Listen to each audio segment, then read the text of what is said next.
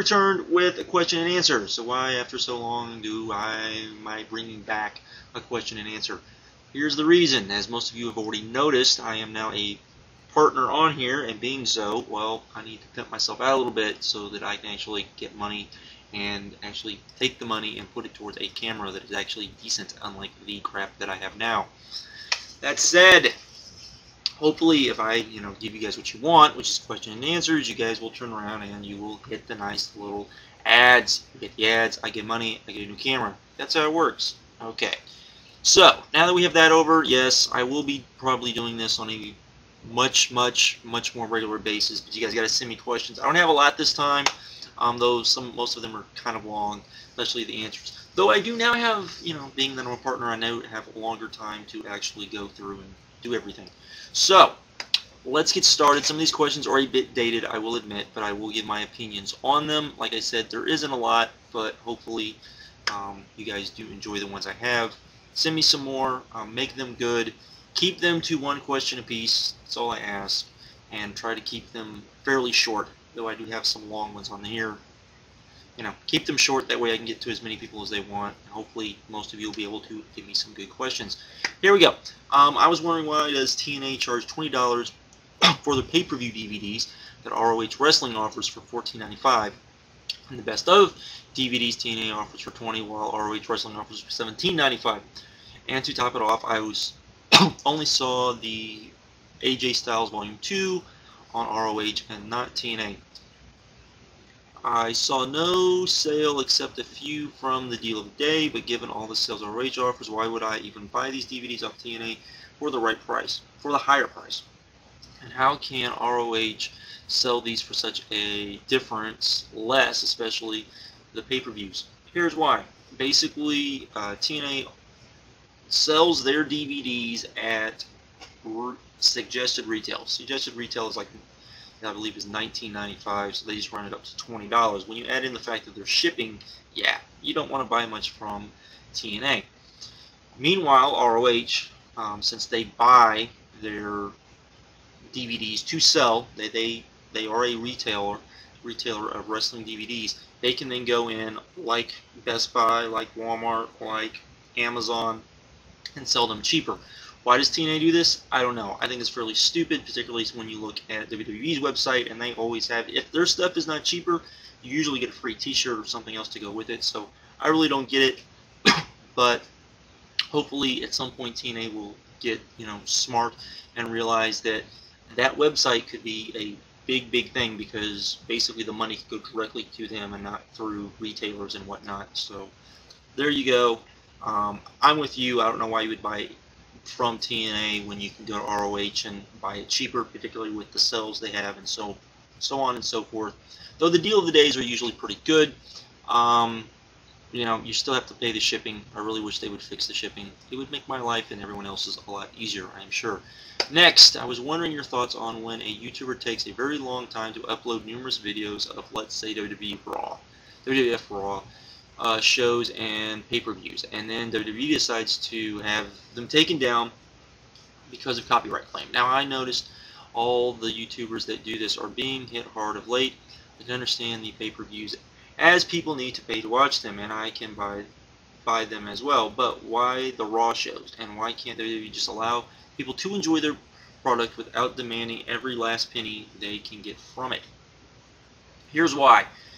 WWE has a no tolerance when it comes to copyright issues. They've had since they sued WCW over copyright issues.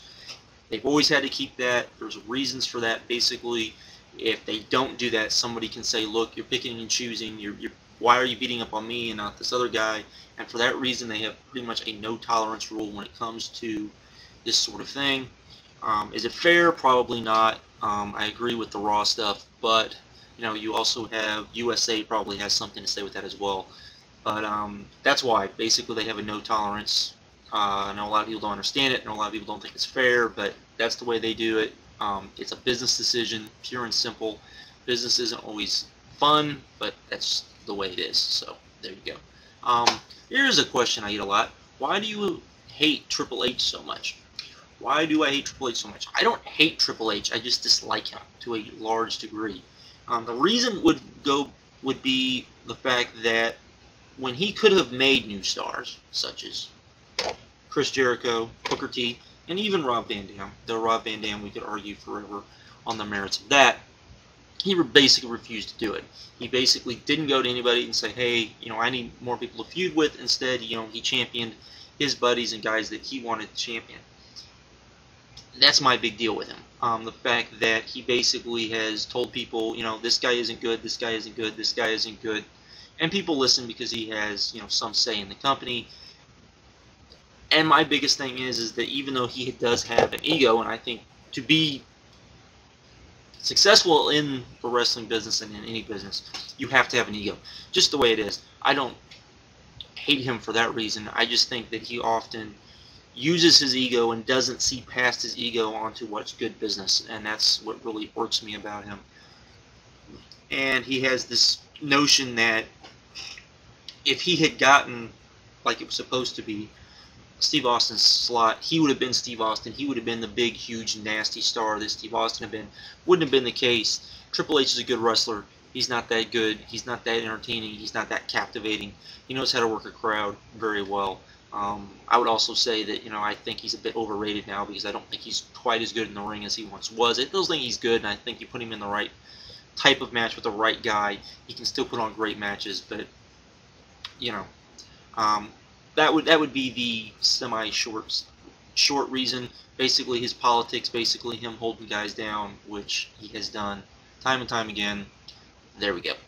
Speaking of which, what are your thoughts on Punk as World Heavyweight Champion on Raw? Can you please make a video on it since you followed ROH? Are you certified as Punk as champion? I think you can tell everyone if CM Punk will be a good champion and if he really is the next big star. I think he can be a next big star. I think, and I haven't seen the ratings when I'm making this for the second Raw where he was champion, so I don't know what the ratings were from that. But the first ratings were pretty good, to be honest, and it looked like they kept the flow of the show so throughout, which I think says something. If the ratings are good again, I think that will say a lot. I think they will give him a pretty decent run instead of just having him drop to Batista. But if that's not the case, I expect him to be a transitional champion until Batista beats him, which I'm fine with. I don't have a problem with. At least he's in that mix now, and he's now being given the chance. Same thing with Crime Time on Raw as well. Guys are starting to look like they're being given a chance to actually go places, which I like. So here you go. And here's a question that, well, I'm not sure I'm going to be able to answer very well, but I'm sure other people will be able to answer it better than me, so that's why I'm putting it on here. I was wondering why PWI only considers American Wrestling Champions, currently WWE World Heavyweight title and TNA World Heavyweight title, as world titles. This is news to me because this hasn't always been the case. Back in the day, they would list all of the titles from around the world. They would list, the New Japan title, the All Japan, Triple Crown, all of the different titles from around the world, the major titles, they would list, and they would have, like a champion roll call back in the day. They probably don't do that now, mainly because it is more of a markish magazine, which I think is not a good idea. I think they would do much more if they became more, but that's a different rant.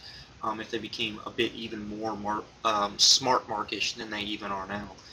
But I couldn't exactly tell you. I'm sure somebody on here would tell you, but I'm sure that's why, simply because people would be like, who cares about this type of thing, as far as the general wrestling public. But, I do think that I would say that that's probably not exactly true, because if you go back and you look over, when they do the top 100, usually the guys that hold the major championship belts are usually pretty high on that list, even the guys that aren't in the U.S. Not always the luchador guys, but usually the guys in Japan, they usually do make some reference to. So that would be my convoluted answer to that question. I'm sure somebody else, and that's why I stuck it on here, can answer it far better than me. So there we go.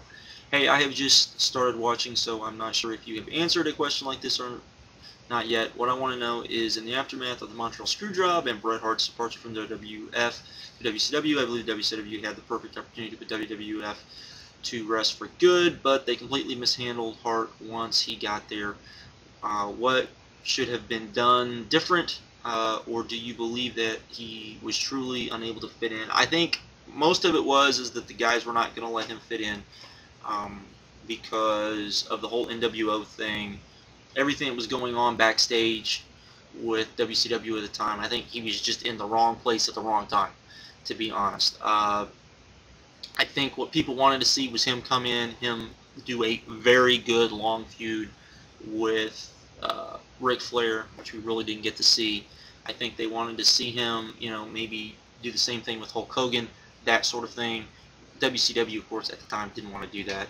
So I think a lot of it was more of him unable to fit in. And I would also state that I think, and I've said this before, I think Vince McMahon did the right thing, because I think he went in the direction that the WWF needed to go in, and I don't think Bret would have gone along with that. So there you go. It was just one of those weird things where he just wasn't the right fit at the right time. So, and that's happened to guys, numerous guys throughout the history of pro wrestling. They're just not in the right position at the right time, even though they're marvelous, wonderful, some of the best wrestlers of all time. So there you go. What's your opinion on TNA's pay-per-views who's constantly having matches that are oversaturated with wrestlers? I feel like there's no more build up to matches anymore, and there's always a battle royal or something. I miss the days of one-on-one matchups with a build up. I completely agree. This is one of my biggest gripes with TNA pay-per-views is the numerous multi-man matches that they continually put on. I think there's a place for them on pay-per-views, but I don't think but it seems like every pay-per-view we're seeing these things. And I don't, I understand they want to put as many guys on the pay-per-view as possible to try to get the guys some money. But honestly, I really think that given how TNA is set up, I really think they should use the pay-per-views as a reward for guys and basically say, hey, you're doing what we're asking, you're succeeding, you're doing all of those things. And maybe that would hurt the backstage a little bit more than it already is, but I also think that it would work because you would be able to build up guys better. You're not just throwing matches on, which are good, usually, but they get constantly old because they just turn into overhyped spot fests. So there you go. I completely agree. I don't like it. I wish they would do away with it and do it, less. I'm not saying totally get away with it, but do it less than they do. Or at least if they're going to do it, do 6-man matches. There's nothing wrong with doing a 6-man match. Really, there's not. That is all for this one. So I did go a little long, so we're going to see if this will actually upload. I'm hoping it would. Well, have a good one, everybody. Like I said, click on the ads. It will help me out a lot. Thank you. I'm out. Later.